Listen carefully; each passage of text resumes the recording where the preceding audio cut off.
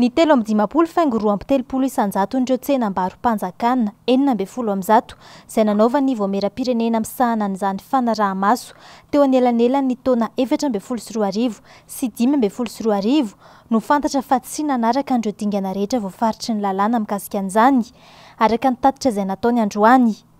Ta izay nahitana fiatsarany raha oharina amin'ny tatitra nivoaka tany amin'ny taona 3,12.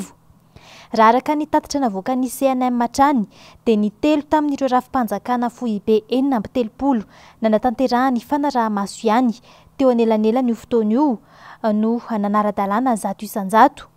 2 kosa ireo rafitra tena tsy nanara-dalàna mihitsy izany hoe aotra isanjato. Izay raha ho an'ny fanaraha-maso mialohan'ny fahazoana ny tsenam-barom-panjakana.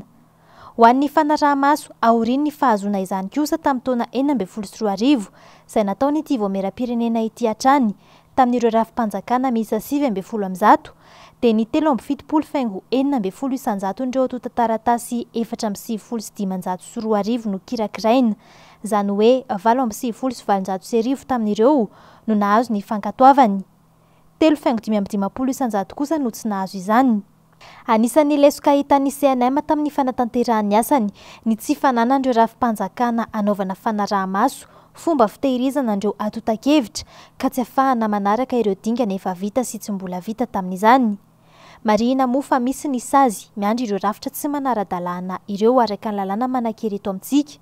Ny CNM izay afaka mampiakatra ny raharaha any amin'ireo rafitra ambonimbony kokoa ho an'ireo tsy manara-dalàna ireo.